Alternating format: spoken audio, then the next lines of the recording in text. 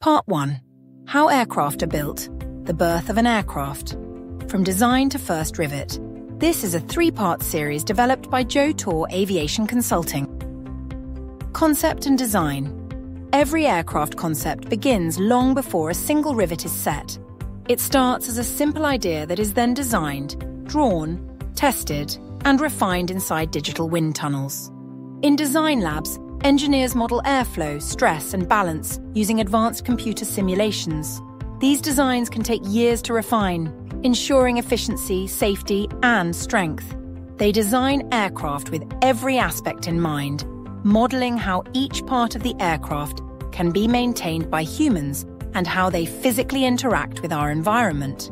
During the design phase, materials like lightweight composites and aerospace-grade aluminium are developed and tested, as every kilogram saved means fuel efficiency gained.